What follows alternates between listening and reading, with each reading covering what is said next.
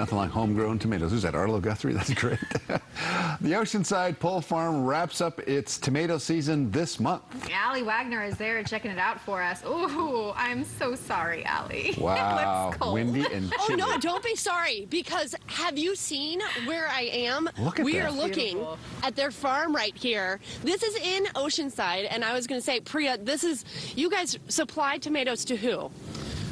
Just about everybody. We're about it in every retail chain in the U.S. So Albertsons, Kroger's, Ralph's, Safeways, Walmart's, just about everybody. Wow, and you are here in Oceanside and have been for 50 years. So tell me a little bit, obviously, so tomato season is May through October, but you guys are actually harvesting right now and you harvest frequently.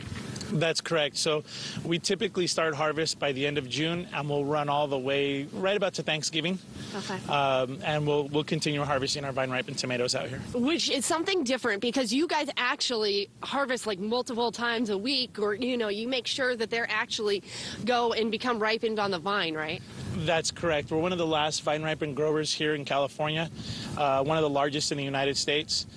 We still grow tomatoes like I believe they should be, vine-ripened. We harvest twice a week for about 12 weeks, so we get optimal flavor, consistency, and quality. What's the difficulty of being a farmer in the world today? What is it like right now? Competition. Yeah. You got a lot of crop coming up from Mexico. Our costs here have gone up. To be able to provide a crop like this, it's expensive to grow. And you guys have people who actually come out at 6:30 in the morning. I saw some of them leaving this morning. How do you know when they're ripe? How do you know when it's time to pick? So we pick our fruit at what we call a breaker stage. Okay. So the blossom end of that fruit is already changing color. It's already a pink color. It's starting to go red. And that's how we'll harvest our product. Okay. I see a few of those on here and a few very large ones. And I would imagine that that's because these vines have been here for a number of years. Are they older vines? And so what we do is we typically will plant every single year. So you'll plant your crop in, and within about 70 to 75 days, you'll actually get your first tomato off of it.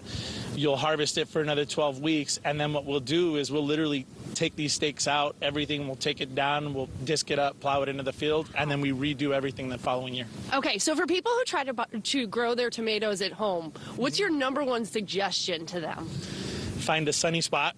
Okay. And watch your fertilizer and your water. The two most important things. Fertilizer and water. Yeah, you need to watch how much you're watering.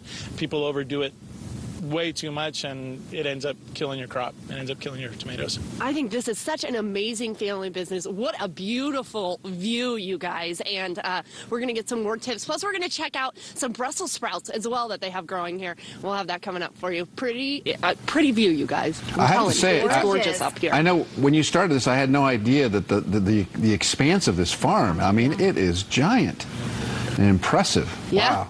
Very, very cool. Fascinating, right? Yeah, yeah. Right here in Oceanside. I have to thank the Singh family for letting us see this. This is incredible. Gosh, look at it. Yeah. You just would never think that's tomatoes. At least I would be driving past that. All right, Allie, thanks very much. Looking forward to the Brussels sprouts, Allie. I know, seriously.